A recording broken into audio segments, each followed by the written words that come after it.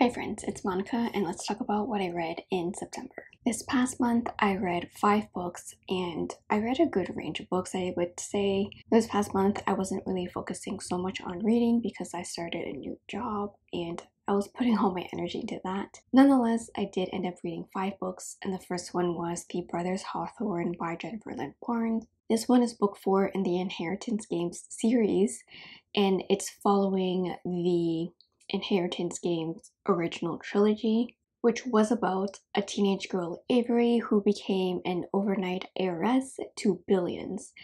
And the only catch for her to get the billions was to live 1 year in the Hawthorne house with the 4 grandsons of the now past billionaire Tobias Hawthorne. But Avery, she needs to solve many puzzles and riddles that are surrounding this family, and she may have an unknown connection to them too. Ultimately, I did enjoy the overall trilogy, but then for this 4th book, The Brothers Hawthorne, I enjoyed it a little bit less. I did end up rating it a 3 out of 5 stars. Although I did like having more of the loose ends that we didn't get resolved in book 3, being somewhat addressed in this book, and we are focusing on 2 of the brothers, Jameson and Grayson, who are the 2 main love interests for Avery in her books. But now we're focusing on the brothers and actually seeing their thoughts and emotions through their dual POV. And mainly we are catching up with them after, I think, around a couple months after book 3 ended. Jameson in this book is infiltrating a British underground club, and he continues to compete against himself to be the best, while Grayson is helping out some family members and he is grappling with his perfectionist tendencies. Both brothers deal with personal matters, but they still remain true to their Hawthorne ways, and also finding methods to heal from their unusual childhoods. Overall, I did have a really fun time reading this book, but it did feel like a large setup for Grayson's book, which is book 5 releasing in 2024. With that, it felt like the pacing was very slow in Jameson's point of view and his plotline. I did like seeing more of the brothers in depth and to see what they were going through. And of course, there's still more of the mysteries and puzzles that are popping up, and those are always really fun to read about as well. I will be picking up book 5, which is called The Grandest Game, and I look forward to see what happens next. Then I picked up Roll of Wolves by Leigh Bardugo, and I rated this one a 3.5 out of 5 stars. This is the 2nd book in the duology. In this duology, we're following Nikolai, Nina, and Zoya, and a few others recovering from the effects of a war. In book 1, we are following Nikolai grappling with a dark magic growing within him, and he will need some help from a couple others to stop this magic from growing. I do recommend you to pick up the Shadow and Bone trilogy and the Six of Scars duology before diving into this duology, because there's a lot of ground that's covered before we even get to this book. Now, what I thought about Roll of Wolves was that it continued right off from the end of King of Scars, which was great, but I think the continuing expansion of the world really did detract from my own personal enjoyment. I wanted to read more about the core characters, but I could see how major fans of the Grishaverse would enjoy this book and really love the new characters that we're being introduced to.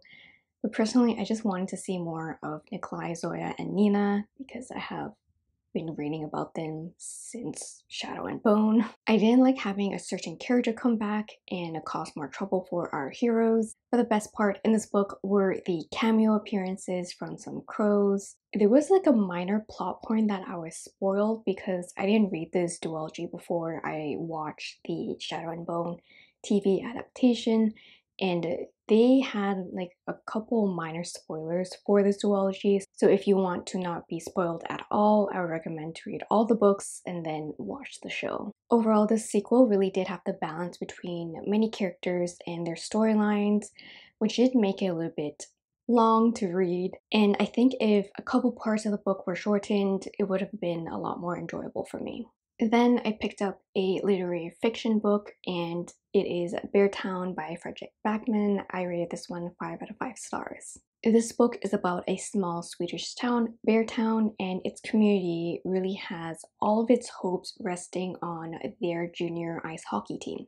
The townsfolk live and breathe hockey, but once a pivotal event occurs, it affects every character we come across. This author has a unique writing style, and it gives us a chance as readers to take a glimpse into moments of each character and what they're thinking and reacting to events. It gives you a bigger picture of how the hockey team, coaches, parents, and other teenagers and townsfolk all have something to contribute to the story, even if it may be playing a big role or a small role. Also, all the characters felt very real and very three-dimensional. Even though there are many perspectives in this book, it did feel that every character was very fleshed out. For me, I thought there were two main parts to this book. The first one being the intense preparation for the semi-final hockey game.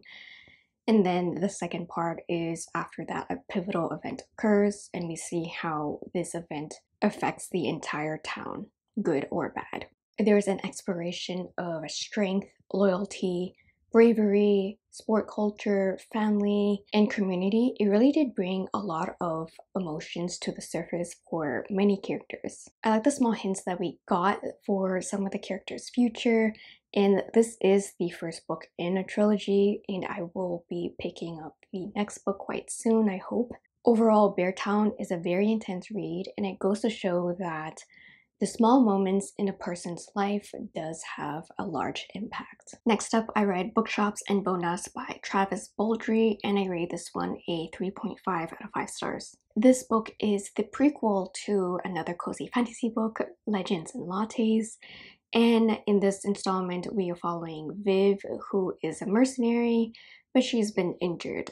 And she's left behind by her crew at a sleepy beach town. And there, while she's healing, she discovers the joys of a bookstore and reading. This book really did continue to follow that cozy fantasy aspect where we're following the everyday lives of fantasy creatures, and there are a huge variety of creatures that we meet. And it was very endearing to see how Viv is connecting with the locals. She does help out with the bookstore to increase their business and foot traffic. And I really love the vivid descriptions of food that we got. And of course, there is a small dash of a romance in there. I like this book, but it didn't have the same impact that the first book, Legends and Lattes, did have, but I really like this one nonetheless. The last book that I managed to read for September was A Court of Thorns and Roses by Sarah J. Maas. This is book 1 in the ACOTAR series. This is actually a massive reread that I'm doing. This is the third time I'm reading this book, and this is all to prepare for the third book in the Crescent City series, which is the adult fantasy series by the same author, and it is called House of Flame and Shadow. These titles are very long and it's always a mouthful to say. But in ACOTAR, we are following Feyre, who is a human hunter who one day accidentally kills a fairy wolf. And with unforeseen circumstances with that, brings Feyre to take a deal from a fairy and to live in their world in order to protect her family. In the Spring Court, she is surrounded by fae who are pretty much her enemy, and there are many secrets that they are hiding. There's also romance, action, conflict, and magic, which really does make it a very addicting read. Given how this is my third time reading this book, I already know what happens, but I still liked having the little foreshadowing hints here and there of what would be coming in future books. Although I didn't miss trudging through the first half of this book to get to the part that I really like. ACOTAR is one of those very, very popular series. Either you love it or you absolutely despise it. I personally have loved these books, and mainly it's for the characters. Although the writing is not the strongest, I fell in love with the characters and I still want to know what will happen with all of them. I'll be continuing this massive reread of the ACOTAR series and Crescent City for the rest of the year, so you'll see some of my thoughts of what I think about a couple of rereads that I'm doing for this. Those were the 5 books I read in September, and I really hope you enjoyed watching this video. and maybe have picked up one or two to put on your own TBR. Thank you so much for watching, and don't forget to give me a huge thumbs up, hit that subscribe button down below, and ring the bell to not miss any future uploads, and I'll see you all in my next one. Bye.